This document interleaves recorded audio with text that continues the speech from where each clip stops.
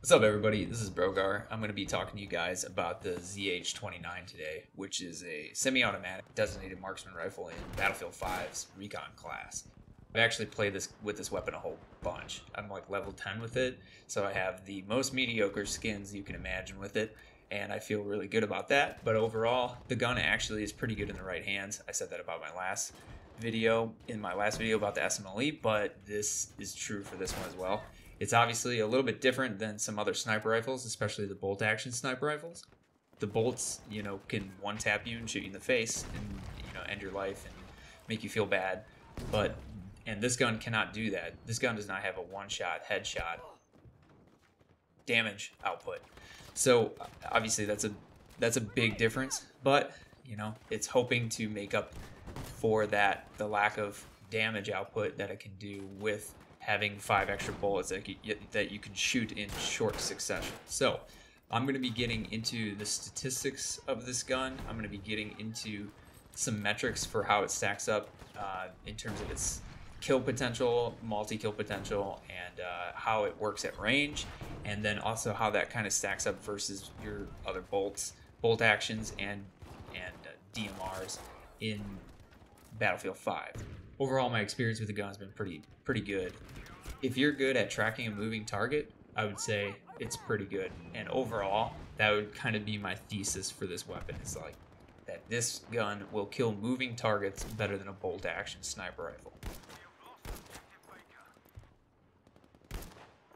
So first, I'm actually going to throw up all the statistics for all the sniper rifles, and I think I'm going to do this for all sniper rifle comparisons when I do these videos, because I just want you guys to be able to quickly see when you replace the weapon, the stat differential between this gun and all the other snipers. So let's throw those up right now.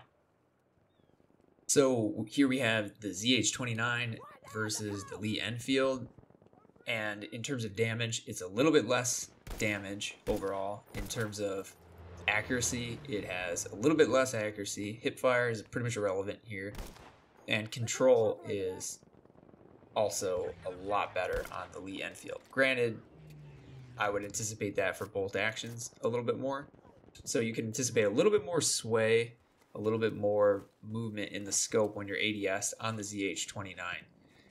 Rate of fire clearly is a lot better on the ZH-29. It's about 2 times as fast shooting when it comes to putting rounds down range.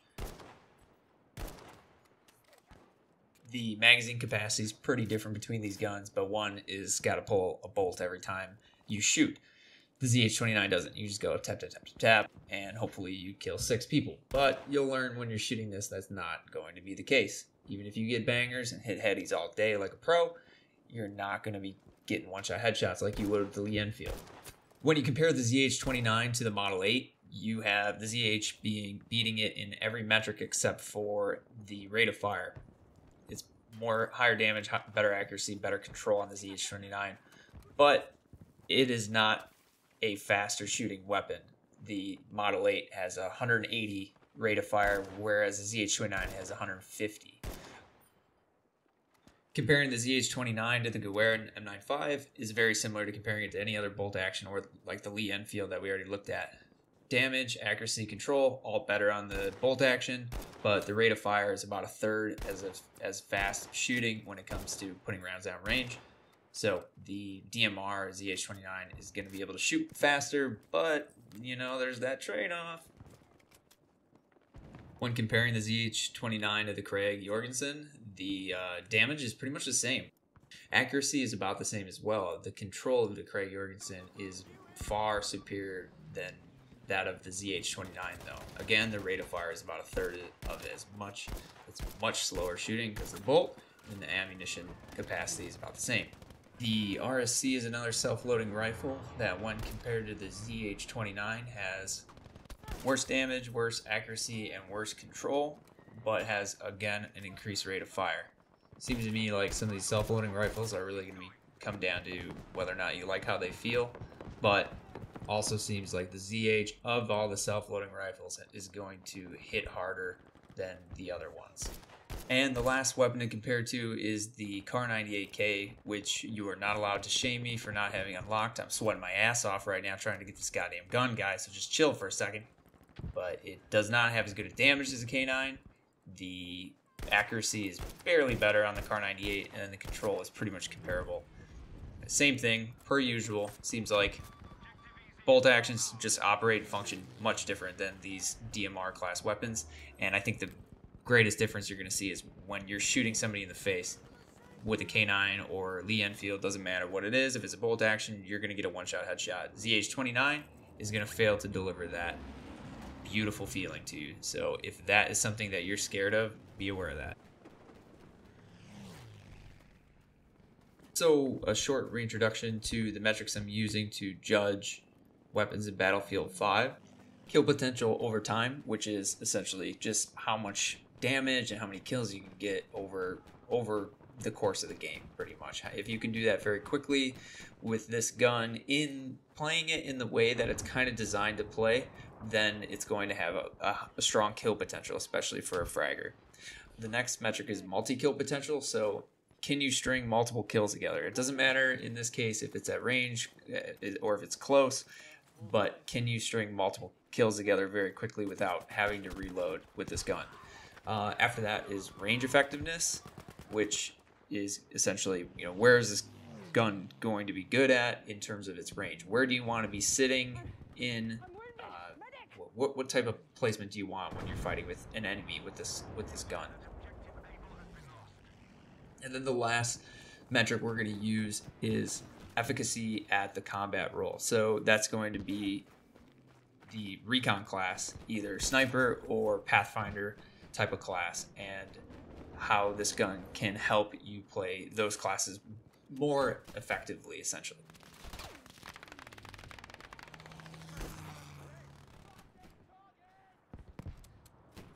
So for kill potential for the ZH-29, I'm going to give the gun 2 out of 3 stars, and that's for a couple of reasons. It's going to get 2 stars because it works at a couple of different ranges really well, and you can essentially shoot it very similarly at the medium, long, as well as the short, medium ranges. The way you play the gun doesn't change at all. For the most part, the gun's ability to take down anybody moving or anybody in 2 shots makes it pretty consistent. If you can hit 2 taps on just about anyone, just about anywhere on their body, you're going to get frags for that. So for those reasons, it's going to get 2 stars. It's not going to get the 3rd star because it cannot get one-shot headshots, which is the biggest deficit of this gun. It can do it if the enemy is weakened, but for the most part, you have to kind of rely on the fact that you need to continually shoot bad guys in order to get frags with the gun. When it comes to multi-kill potential, I'm going to give the ZH-29 2 out of 3 stars as well, and that's for a couple of reasons. The first one is that when you compare it to other DMRs, it has as many bullets as them, but can do more damage per shot. So if you hit your shots with this gun, you're going to kill more people over time or back to back in this kind of capacity than other DMRs can, period. When you compare it to other sniper rifles though, it can do better at multi-killing, but that's when you compare it to other sniper rifles that have 5 to 6 bullets before they have to reload and have slow lever action on the bolt, or bolt action, slow bolt action. So guns like the Lee Enfield or something that has a large capacity to shoot and a fast bolt action are probably going to have better multi-kill potential as a sniper rifle because of the one-shot headshots.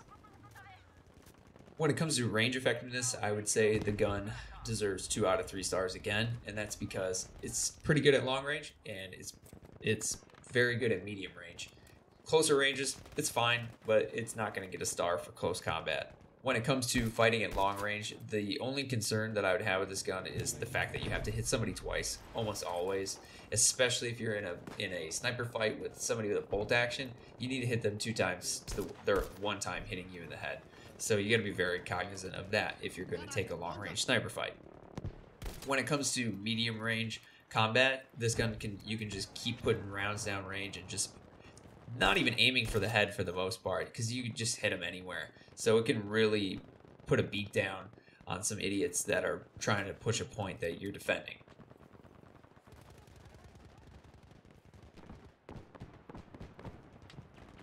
So when it comes to efficacy at the combat role, the ZH-29, I'm going to give 1 star. And I thought about this for a while. There's a primary reason why I think that it doesn't at least get to 2 stars. 1, this gun is not going to be the best sniper rifle in a great player's hands.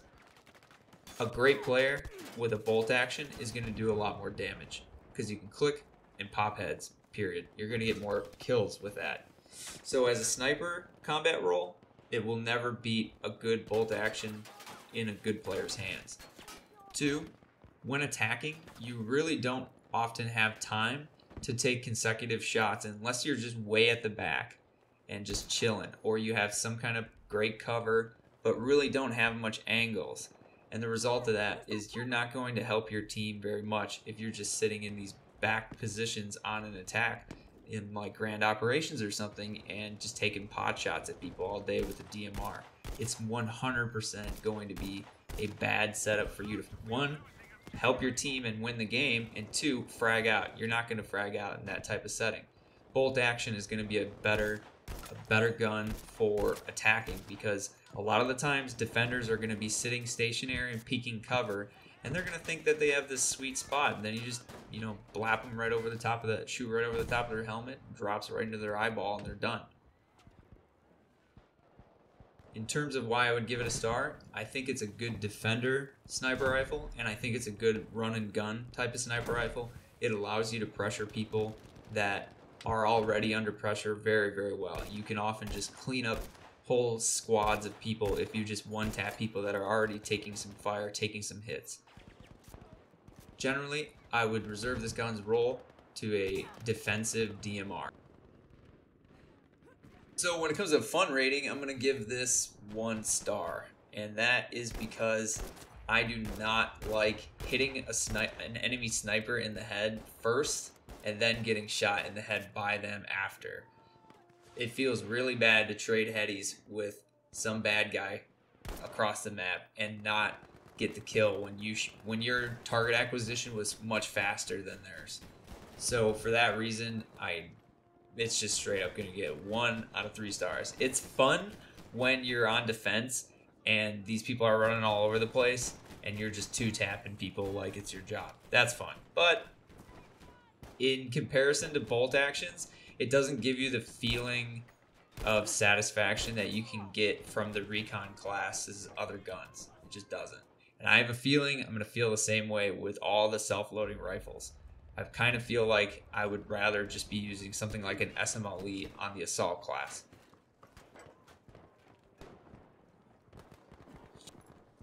Okay, everybody, that's it for the ZH-29 guide and review. It's definitely helping me figure out how I want to deliver content in this capacity to you guys. And I'm really interested in getting feedback from you guys on the types of things that you're interested in getting kind of a little bit more of an in-depth analysis on.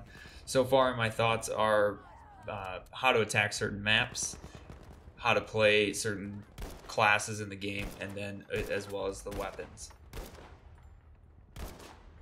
Drop me a comment below if you have any input for me, or if you even just liked the video. I'd really appreciate any of that.